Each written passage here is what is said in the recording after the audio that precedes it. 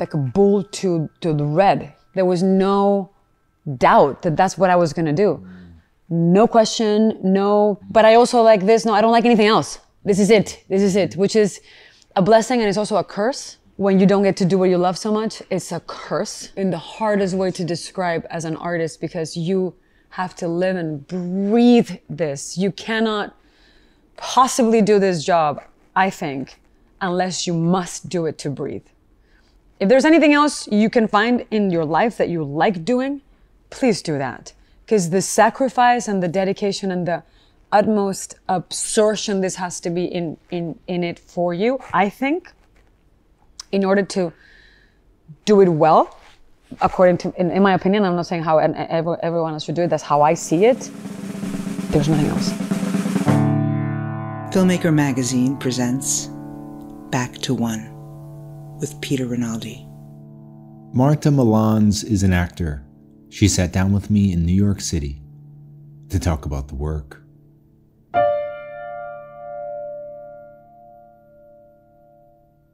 Is there a typical way that you like to begin your preparation process?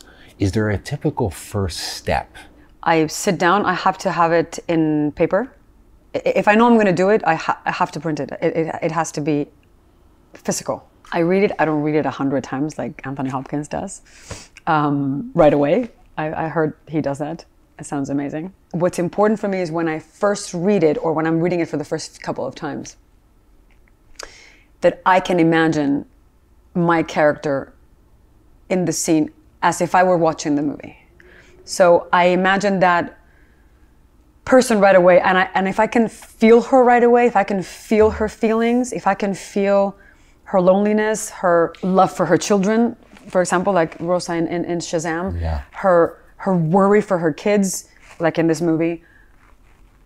I have to be so specific about the human feelings that this person has in the story that I'm reading. Like in the circumstances of the script that I'm reading. Yeah. If I can feel her right away in those scenes, then I have her.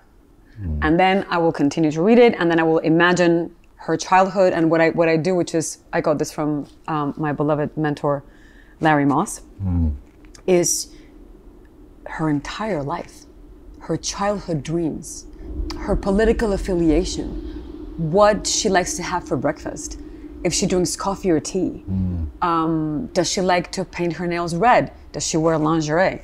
Does she brush her teeth in a certain way? Like I have to be so specific about that, so that when you are finally on set and you've done all that homework, it's in you. It's like if you were interviewing me right now about who Mama Rosa is, I can answer any question as her. That to me is the work.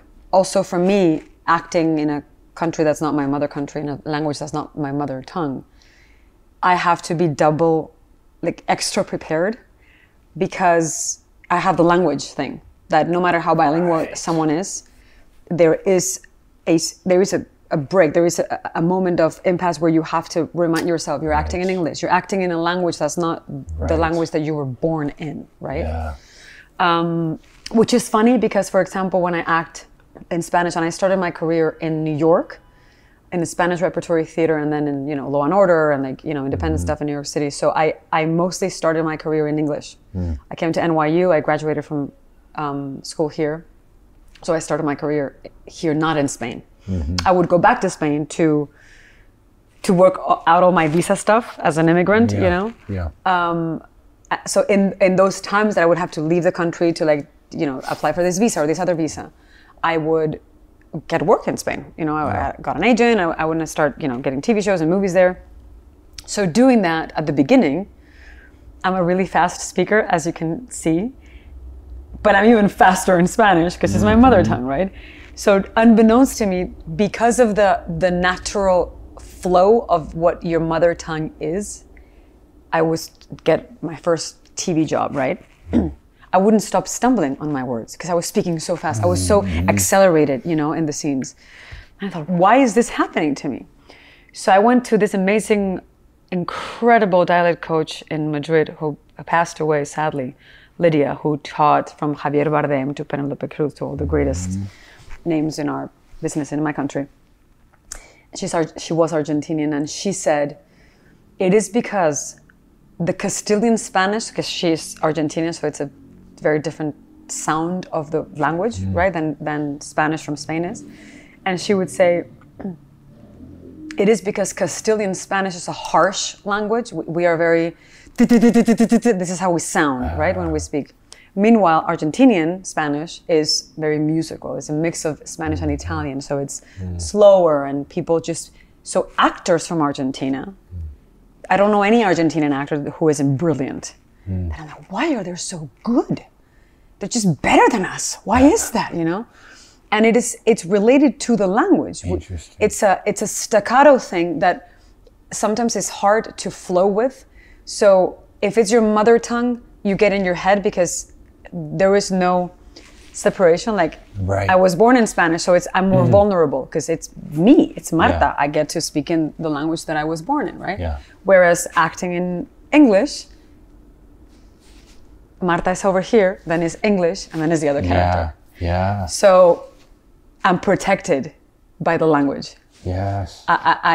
Marta's over here, this is the language, and this is the new character, and I'm safe, you know? Yeah. So I figured that out about myself, which is why when I do auditions in English, when I obviously get jobs in the US, I absolutely have to be off book. Right. I can't improvise. Right. I mean, I could jokingly, but you know, I look at all these amazing comedians of SNL, and I'm like, man, I just wish I had that talent. Yeah. I'll never have that talent. I'm not from here, you know? Right. And I remember doing a scene in a movie with Bill Hader here in New York, and, you know, he didn't know this, but I was completely starstruck by the fact that he was an SNL comedian. You know, and I was trying to make small talk, and I played a hostess of this restaurant, and he played the chef, and there was a menu of the restaurant standing there, and I say, we're waiting for the, you know, set to be lit and sound and whatever, and then, you know, hey Bill, so what would you order from this menu? And he just looks at me straight up, serious, and he whispers, asparagus. And I'm like, why are you whispering? And first of all, why would you order asparagus? And I say, they make your pee smell like shit. I don't get it. It's like, they make your pee smell like shit? Really? So I say, no, I didn't mean, and then camera rolling, you know, take one. So then the director, who was a friend of ours, Ned Benson, he came back out after the first take and he said, Marta, what were you guys rolling on about? And I said, it involves pee and shit and asparagus. So he said, just riff on that. I said, I'm not going to riff on that with Bill Hader from SNL. Like, sorry, you know? Yeah. So that's the talent these wonderful people have, is they make anything funny. Yeah. And that's something that you either have or you don't. Yes. I don't think I have it. But you, I thought the end of that story was going to be that you did, because you sound like you do have it, right? Nah. He didn't. He said, just continue with that, and then take two. I didn't ask him because I didn't want it. You know, I was like, I don't want to go down that rabbit hole. You know? Yeah. And then he just went on. I had curled my hair in a very, you know, cheesy way. It was just like, just do something about this. And I said, what? But I guess I can't. I could try to keep up. Yeah, I know. It's like sparring with Muhammad Ali, right? It's not, you could try. You could try. I mean, or like, might get a punch in. Yeah, or like you have a plan, like Mike Tyson says, and then you get punched in the face. Yeah. Everyone has a plan. Sure, I got a plan. I'm so funny, you know. And then right. In Shazam 2, which I'm actually proud of that, because Mama Rosa is the core heart of the film, and she is the character that everyone gravitates towards and loves, because she brings all these kids together from different walks of life, unwanted kids with, you know, all kinds of different issues, and she creates a home with her husband of love and inclusivity, right? And that, I think, in this day and age, it's so needed, right? Yeah. So, but, you know, no one thought that Mama Rosa could be funny, and I got my one-liner, and I delivered, man. Nice. And I saw a clip of it, and I thought, you know what? She's actually funny. I didn't know Mama Rosa was funny, man. Nice. But did you get to, you said you wanted to fly in this one. Did you get to fly? I said I wanted to fly. Was this a spoiler? You probably can't say You know what? It's okay, because they cut part of this scene out of the movie, so I will just tell you that I get to fly. Whoa! I'll just leave it at that. Whoa! I get to fly. There might be some assistance involved in the flying. Okay. But I'm technically flying. flying. And it was actually hilarious because I'm flying next to Jaimin, who plays the wizard. Right. And I won't tell you the specifics because I don't want to get into trouble. But that's right. I will tell you though that filming that scene is one of the most hilarious moments in the movie, in the filming of the movie, number one. But especially in me filming with Jaimin, because it was incredibly hot. The 5 months in Atlanta during the summer, hot Atlanta. Yeah. Not last summer, the summer before. And, which is fine with me because I'm from Spain, so everyone's like, it's so hot. It's like, guys, just chill out. It's better than minus a million Fahrenheit in Toronto when we did the first movie. Right. So everyone chill the fuck out, right? So let's just say that we're flying, right? There's this huge fans, as big as this wall. Yeah. To make it look as though you're flying, in the sky. Yeah. And Jaimin, sadly for him, he had to wear this dreadlock wig made of wool. Oh God! On his head and also his beard. Yeah. So imagine in that heat, and I mean that was obviously in the studio, inside a stage. What we did about the flying part, but it's Atlanta, and he was pretty miserable all summer. Poor guy. But the funny thing to me was, we're like, we're flying, this is just awesome, take one. And then because of the speed of the fan, no one else was seeing it, but his beard was just coming unglued, Oh, God. and flapping on the side of his cheek. And I'm supposed to be engaging with him and keep my shit together, but I just had to call it. I was like, I can't, guys. Are you watching the monitor? Is anyone watching the monitor? Because this is just hilarious. Yeah, there's great funny moments. I mean, this should have come out years ago, right? Because the pandemic really stopped. Well, we should have filmed. I mean, little did we know we were going to be number one in the world with the first movie, which is insane. And the love the world has had for our film is beautiful, and especially because of the subject matter, the social subject matter underneath. It's not just any superhero movie. Right. It has a lot of message to me, especially having always worked with children in different capacities in my personal life, and happened, which of course nothing is coincidental in life, right?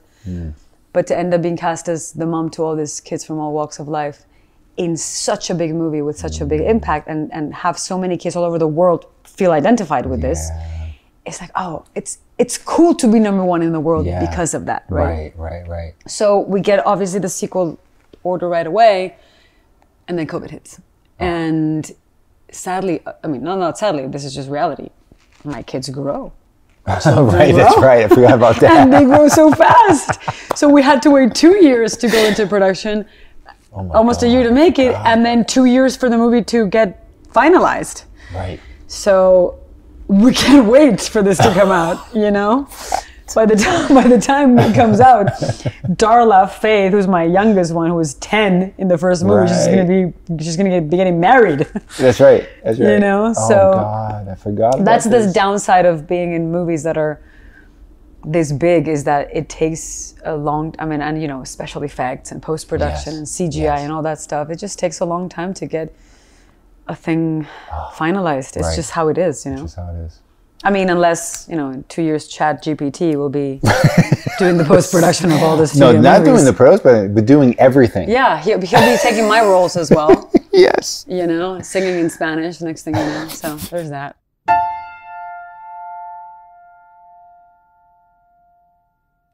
Let's go way, way, way back. I heard, and this can't be true, you were doing Shakespeare at 8 years old. That is true. That's actually correct.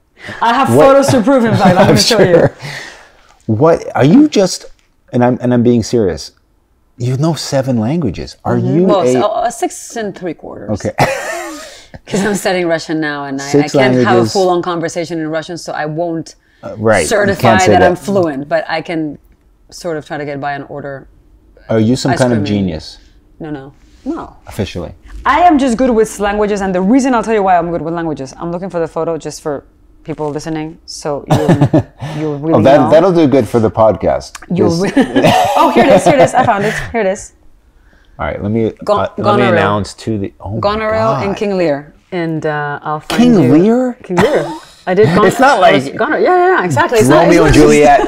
Oh my or like God. Much Ado About Nothing. Yeah. Happy Go Lucky. No, it's King Lear. Wow. Goneril, who's not having it. You know, the way this makes sense to me is there's this wonderful documentary everybody should know about called Hobart's Shakespeareans. It's about this dude in Arizona, I think, who teaches Shakespeare to little children. And they're learning it and they're crying. They're reading it and crying. Like they're getting it. They're getting so much more than, and that it's like a miracle movie to me because you wouldn't believe it. Hobart's Shakespeareans. I'll watch it. Look it up. Yeah. So this makes sense then. But I'll tell you, so not to, because I'm definitely not a genius, far from it, but my grandmother, who's still with us, 96 years old, fought COVID twice. And she's the one that teased me into studying Russian because she said, you speak 6 languages. I speak one more than you. You're going to let your grandmother die speaking one more language than you? It's like, no, I am not. And that would be Russian. So then I get to my Russian teacher. Her name is Lana. I have her in LA. And I do my lesson, which is basically Pilates for the brain, because you're learning a different alphabet, Cyrillic, which is different from ours. Oh, that's right. Letters are different. A C in our alphabet is an S. An H in Russian is an N for us, etc. Right? Yeah. So I will get that, and then say my 4 verbs of Я веду завтракаю завтра, and I'm like, I'm gonna have breakfast tomorrow, and I remember this sentence, and then I call my grandmother and I tell her this because I'm fresh from the lesson, right? Yeah. And then her response will be, the accent is just not great. Oh God. Wow, tough crowd over here. Wow. So that woman, her name is Julia. That my last name Milans is named after her. I have a different legal last name, but it's in honor to her because how much I love her. And also it's easier to pronounce for Americans than my legal last name. So my grandmother wanted me to be a violinist. She's a lover of classical music, and I started playing the violin at age 3. Did not particularly like it. So at age 7 in my music academy, when I was miserable learning hours and hours of musical language, you develop an ear for anything because of that, which is why I developed an ear for languages. It's because of that. Is the musical ear, no doubt. Yeah. I wanted out of that, and then the head of the music academy was coming in one day saying, "We need a girl who can memorize all this." I do have a good memory. That's true. And it's this play by Michael Ende, who wrote Never Ending Story, and it's about a turtle who goes to Africa, and she gets invited to the wedding of the king and queen of Africa, the lions. And I said, I won that role.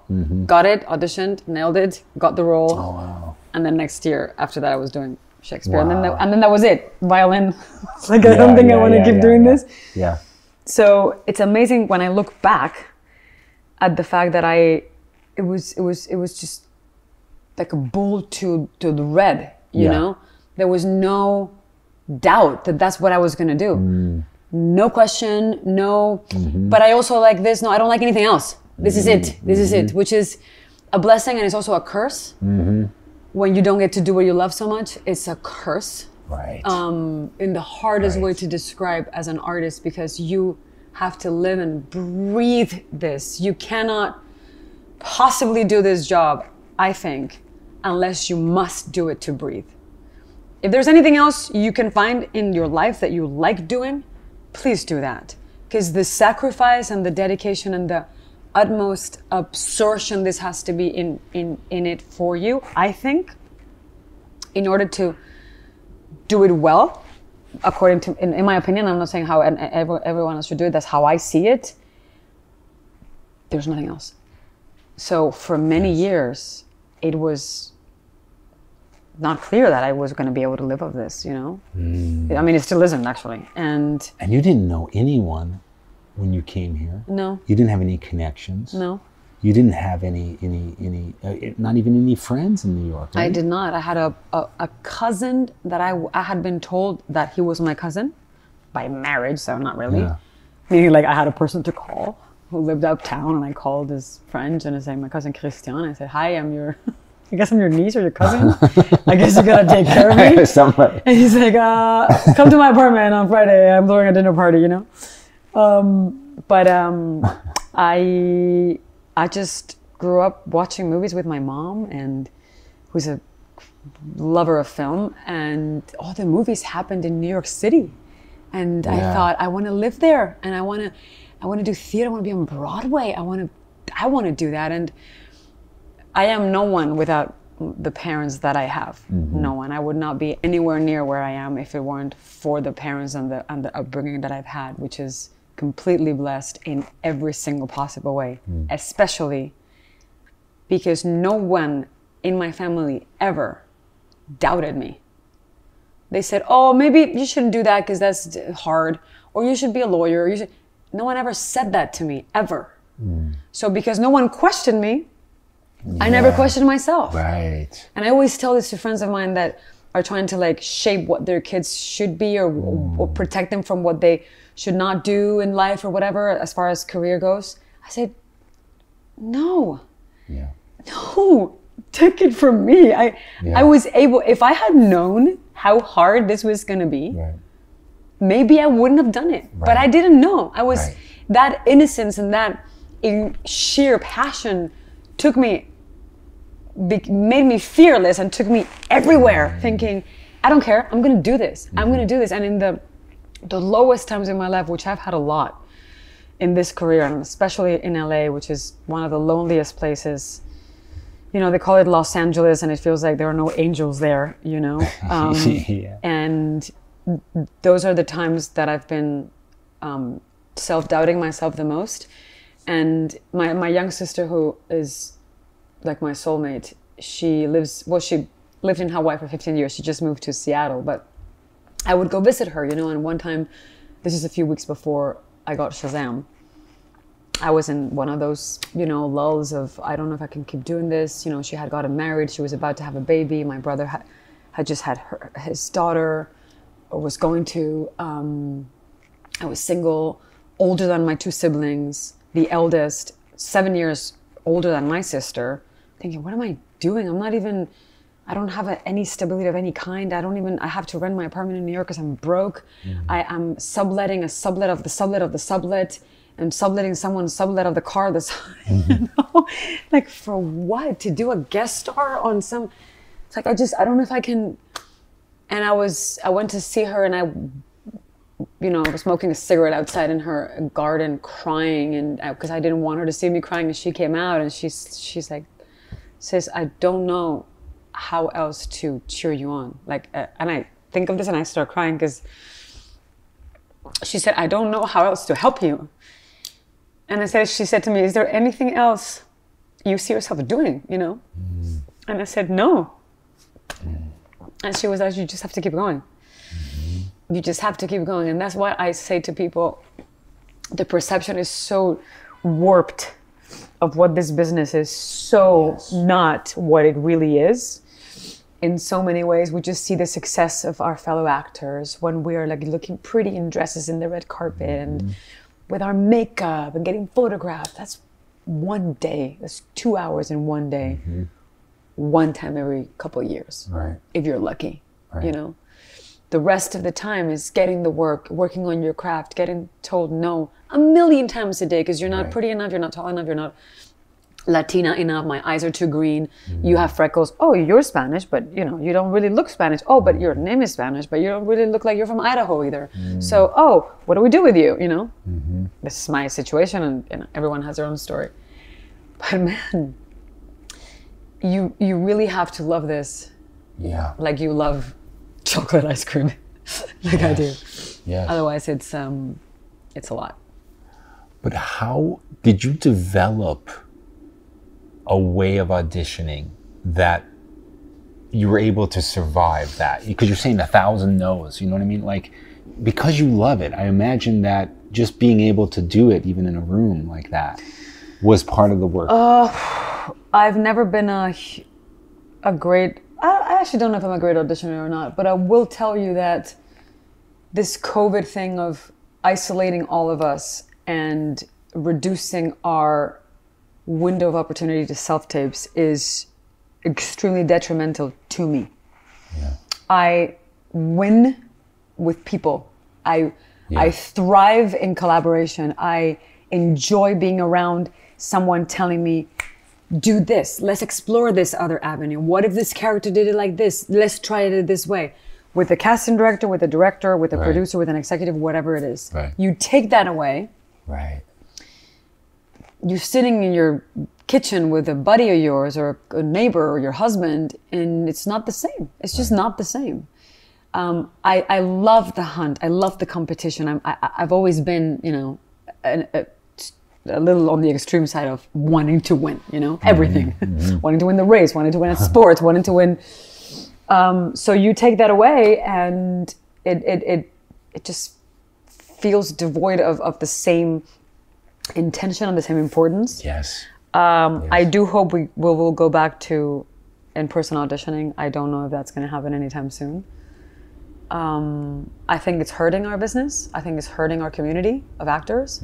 I don't think it's fair to have us deal with the lighting, the tripod, the editing, the sound. Just pay us. Pay us for this.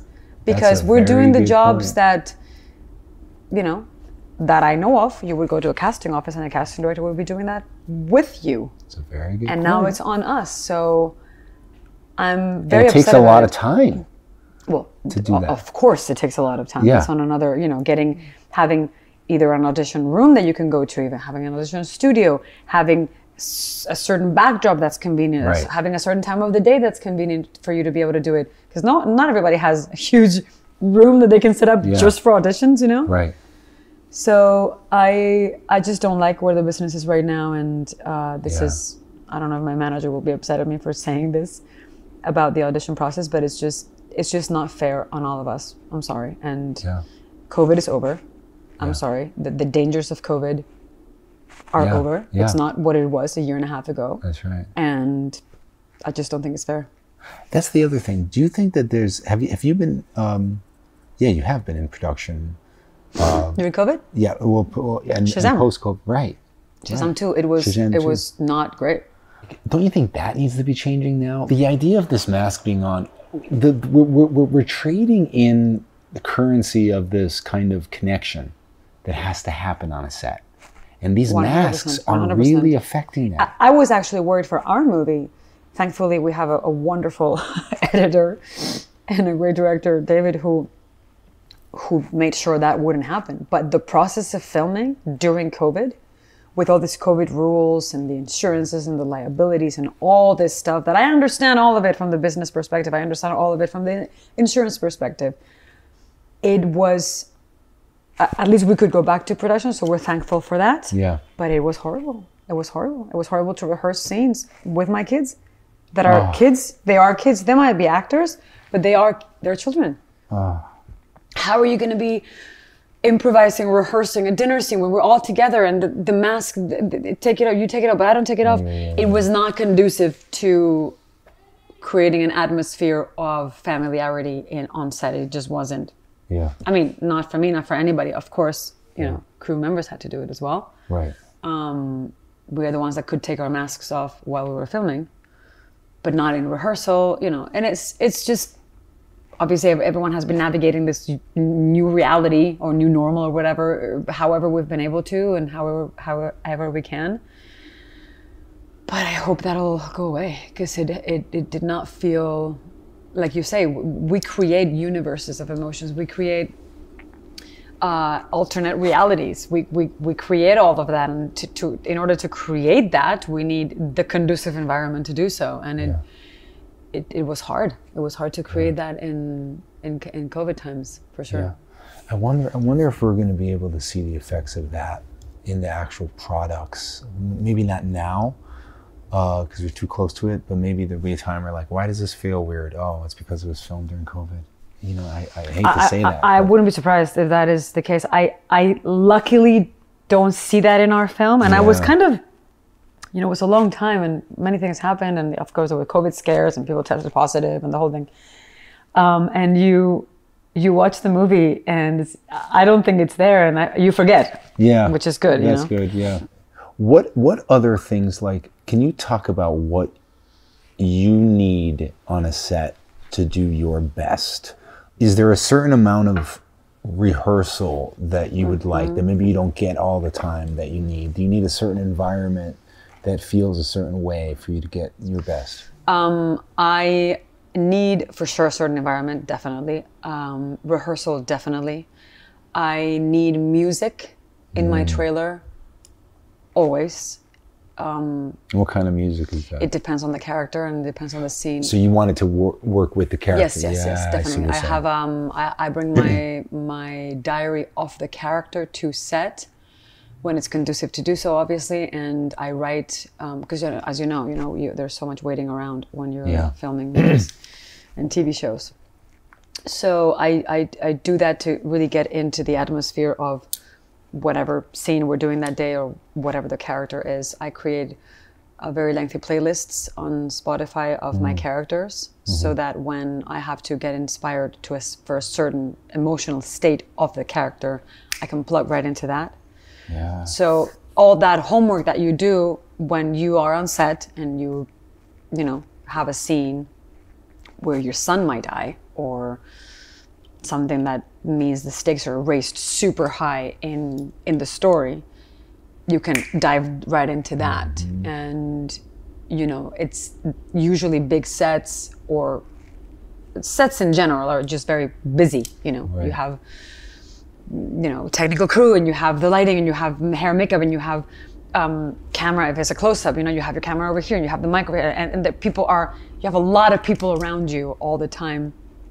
That's distracting on a human level. Just you have a lot of human bodies around you, And if you have to remove yourself from that, not physically because you are there, but emotionally, you have to be somewhere else. It helps me to have done the homework with the music as well, especially where I have my headphones and I just get right into that zone.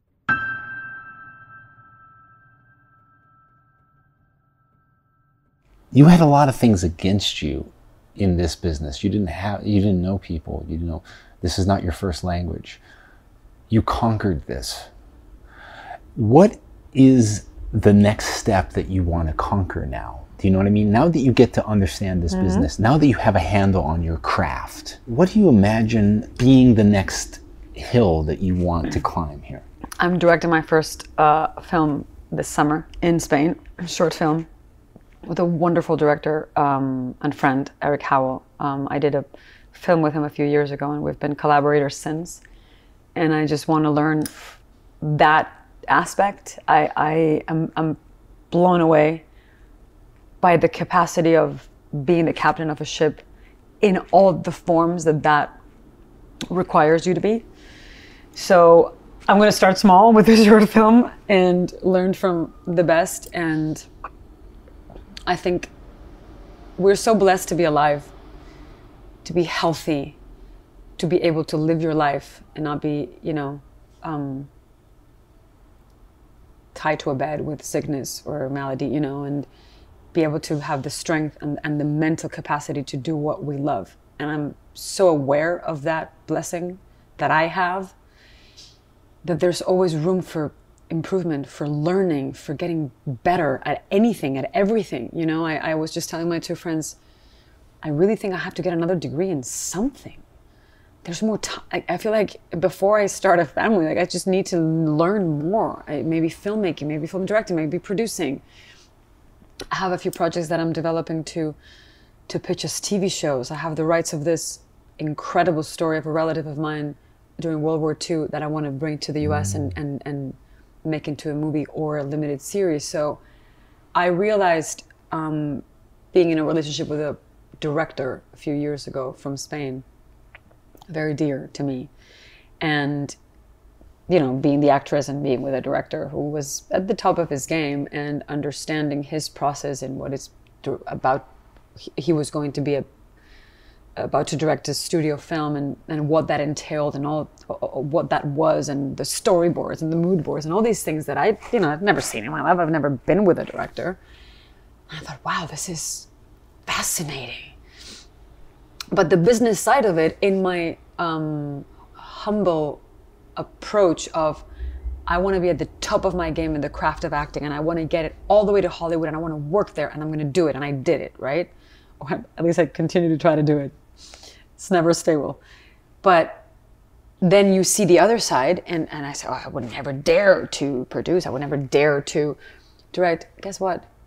We're all learning, and we're all figuring shit out as we go along. All of us. Top of the game, lowest of the game. So a lot of the times we think, oh my God, so-and-so or this part of the business, you know, it's untouchable. It's something that I have no idea if I could ever dream of being part of. Guess what? Do it. Go do it. And if you don't know how to do it, partner with someone that will teach you. Get a mentor.